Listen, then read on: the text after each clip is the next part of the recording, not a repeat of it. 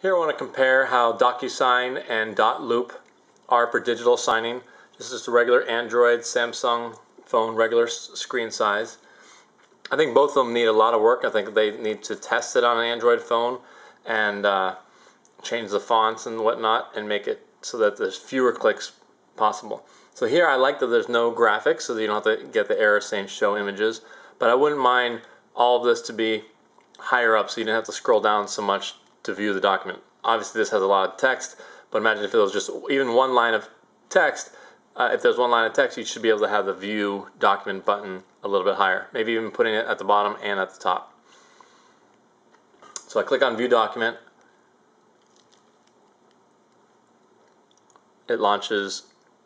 This is the processing code. Here in the upper right hand corner, obviously not designed for Android, has not been, I doubt that they tested it much on the Android, or they're fine with it minimally working. Can't read it, so you've got to do another touch point and another touch point and another touch point to read it. And it says go to first field or I'm done. This form has been sent to be filled out, and these are different boxes that you can type in, but I'm actually just going to go straight to signing. So I'm looking for the red boxes that will appear at the bottom of the page once this is done processing.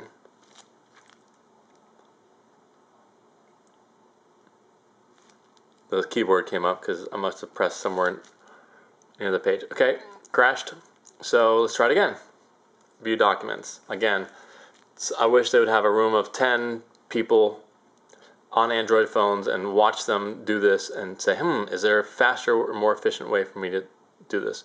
So still loading, upper left hand corner. I'm looking for two red boxes to know where to sign.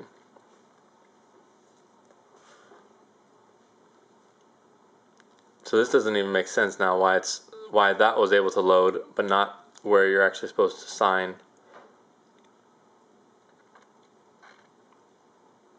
Boom, there it shows up. So that, it would be very confusing. A consumer is going to get that, they're going to be like, well, where do I sign, where do I sign? They're not going to know that, yes, the top part was able to load, but the signing part was not. So the other problem is that it has two red boxes. Well, one buyer is not going to sign for both people. So one should be highlighted and the other one should not be for buyer one, for buyer two. This will confuse consumers and it's not necessarily just a design flaw in my opinion. So I press buyer one, nothing happens. Press buyer two, I can no longer see the swirly bar, so I don't know, maybe it's processing or something. Let's go down, nope, not processing. So maybe I can zoom in more and click on it, or click on it twice. Is it processing? I'm on a very fast Wi-Fi. I don't know if it's just processing or what's going on here. Great. So now something's happening. It's a pop-up box that's going to ask me how I want my signatures done. On Docusign, it does it actually at the beginning, which I think is actually much better. At the first screen to say, hey, approve your signature like this. So I don't know what's going on here. I don't know where the document is, so I got to scroll out and see if I can find, oh, look, there's the pop-up. So instead of having the confirm signature on the left-hand side, they put it on the right-hand side. Again, someone who's not tested it on an Android.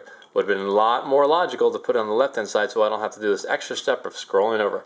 Might seem like just one more step, but when you have another 20 or 30 of these one more steps, it adds up to 30, 60 different touch points. So confirm and sign. Again, that should be on the left-hand side, and they should be more cognizant of where the pop-up pops up, especially if you're already required to be zoomed in on the other area. You won't be able to see that the pop-up is there, and that's going to confuse consumers and first-timers because this is supposed to be designed for people who've never done it before, not for people that go through 1 hour training. So now I've confirmed signing, but I don't know where anything is. Oh, wait, right there. So it showed the initials there, so I don't know what to do. So I've got to, I guess I zoom out. Oh, I'm zooming out. Oh, now I've got to zoom in because there's something blue there because I don't know how to get to the next one. What does it say? Jump to the next field. So instead of just actually jumping and taking me to the next field, I've got to click again, jump to the next field. So if I've got a page with 15 signatures, I now have to do another 15 button presses to jump to the next field, plus another scroll and zoom to go in there. So that's 30, 45 button presses, and it didn't even work.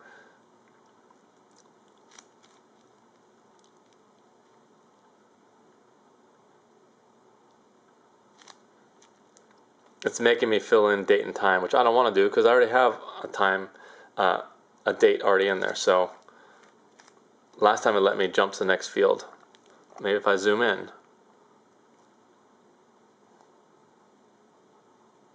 No, it's making me put in a date. Didn't make me do that last time.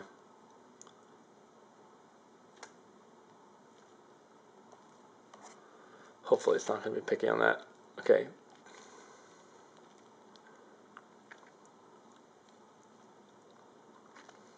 Now it wants me to put the seller's date and time. Again, not logical, not well thought out. That doesn't make any sense. So I want to jump to the next field to sign. Jumping me to the next field. Okay, let's just see if we can skip all that and ignore all that. This is not user friendly. And let's go to the next red box here. So I'm going to try and click on the red box for buyer signing. It's not working because it doesn't recognize it because you've got to zoom in. So I zoom in. It's not processing, it's not doing anything. So I guess at this zoom level, it's either still loading the document in the higher resolution.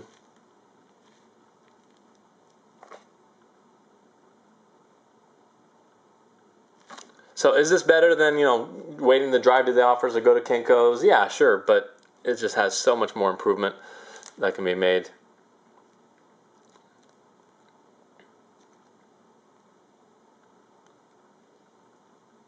So I'm down here, buyer.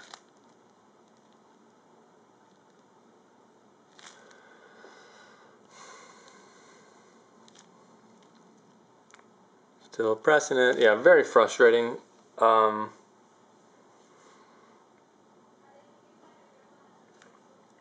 We're again on a super fast Wi-Fi speed. It's now done a whole bunch of processing because it was backlogged probably. And that's my signature. I don't know where I'm supposed to go next. Date and time. I don't want date and time because I already have the date in there. Here, jump to next field.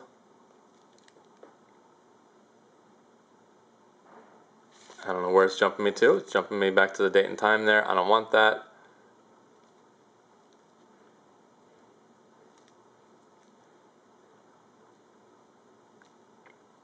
I want to go to the next signature. I'm done. Let's see what that does.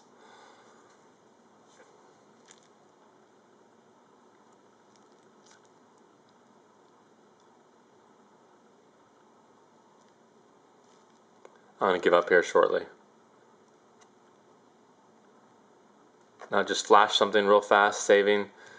Assigned to no one is what it says. Congratulations. I don't know what it's congratulating me for because I didn't sign all the different pages. So it was not able to recognize that I had not signed it all, even though I pressed I'm done. That doesn't seem too smart. So anyhow, that's how that works. Here's the test of the Docusign signing via an Android phone, Samsung.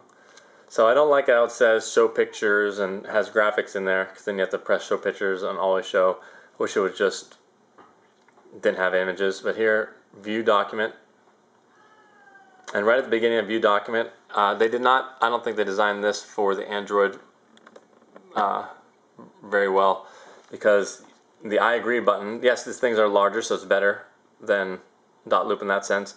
You click on I agree, and you think you're all done, but you actually have to scroll just a little bit to adopt the second thing, to adopt your signature, and then press continue. I think they could have sensed the browser screen and done this in a manner where it would all be on one page with the continue button on one page.